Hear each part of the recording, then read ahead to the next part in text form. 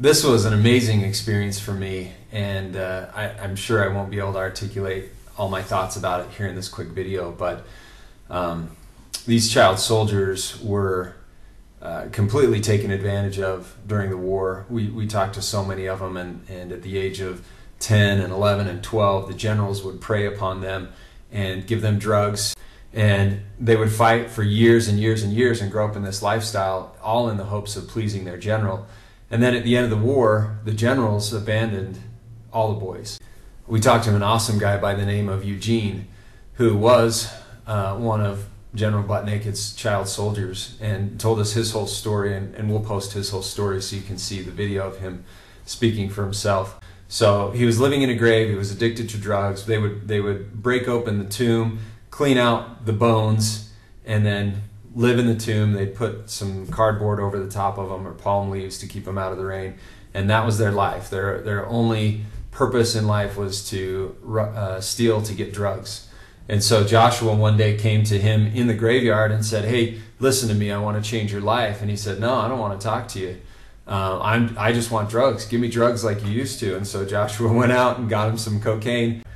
So he went and got him some cocaine, and once Eugene had settled down, he convinced him to come into the program and told him that he would give him a better life. Joshua's gone through 7 generations of boys to bring them in and rehabilitate them. He's on his 7th generation now. It's a 6-month program.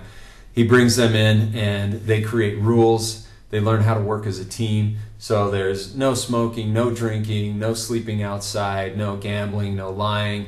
And they have the rules. As soon as you walk to the front door, you see the rules posted there. You see the rules posted in the study area. You see the rules posted in their rooms.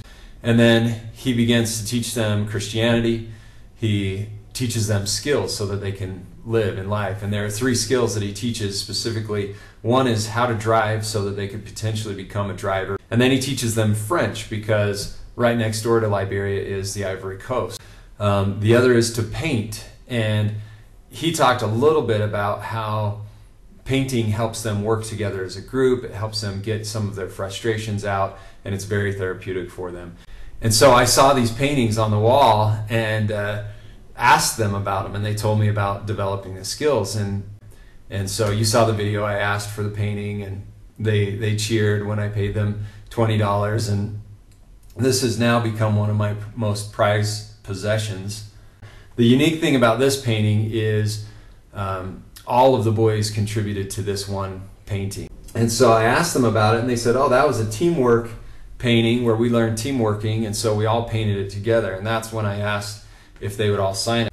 All of these boys are college age, early college age, when they should be, learning and building a career. Most of them were just contributing to violence and horrible things there in Liberia. So one of the challenges that the J.A.V has, the Journey Against Violence has, is funding. They have no means of revenue. The only way that they get money is from Joshua selling his documentary and preaching and begging for money. I gave him a little bit extra money, but I thought maybe we could post these paintings for auction and people could bid on them, and then 100% of the proceeds would go towards the J.A.V. So let me know what you think about that in the comments if you'd be interested in participating in something like that. I do have a direct contact with those guys now, and I really hope to be able to support what Joshua's doing. So let me know if you have any recommendations, either in the comments or message me. And I really, really want to make sure that we help these guys out. It's a tremendous cause.